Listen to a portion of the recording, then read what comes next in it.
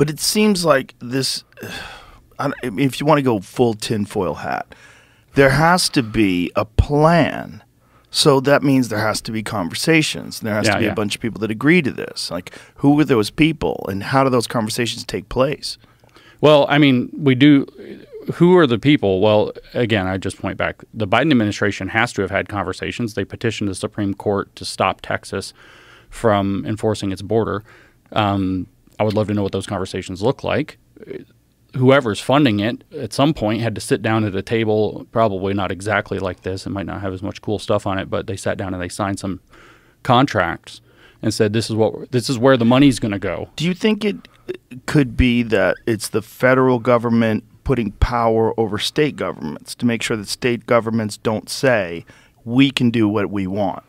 Well, I mean, that's the fight between Texas and the federal government. So for sure, that's part of it. But I think there's the United Nations that's kicking this too, that's pushing this. I mean, so a lot of people don't understand, and I'm skipping around. The United Nations sees itself as a kind of global entity, 193 member states, blah, blah, blah, 17 sustainable development goals to transform our world, all that.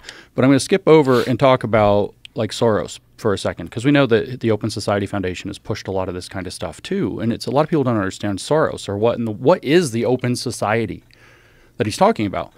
Well, that's all based off of, a lot of people don't know, Soros's mentor was the famous Karl Popper. And Karl Popper wrote a book in 1945 called Open Society and Its Enemies. And so the Open Society is what we've been taking for granted, basically, in the post-World War II era. And it's what we want. That's where it's a free society. It's a high-trust society. It's a, people can do what they want. They don't have to worry about, whether they're going to get carjacked all the time or whatever else. And Soros is like, well, you could have that in the nation, or you could have that where there's kind of one open society in the globe. So a lot of people start thinking that he's working with China, but he doesn't like China because China doesn't have an open society. That's not what he wants. But the idea that there's this line that comes across the south of Texas and New Mexico and Arizona and California, where arbitrarily, so to speak, the United States says this is our land and Mexicans have to stay out, he would be against that. That's not this should be like an open Pan-American kind of mega continent. Kind of in his mind, with one society. So what do you have to do? Well, you have to dissolve a border. And how can you dissolve a border? Well, make so many people be able to cross that border through changes legally and through flooding the system so that the border doesn't really mean anything anymore, because borders are simple, right? What is a border? It's a line we draw on a map, and we say laws on this side of this border mean this, and laws on the other side of this border are different, right? U.S. has law, Mexico has law, and this line is where we have U.S. law versus Mexican law on either, one step across, and now you're in another set of laws.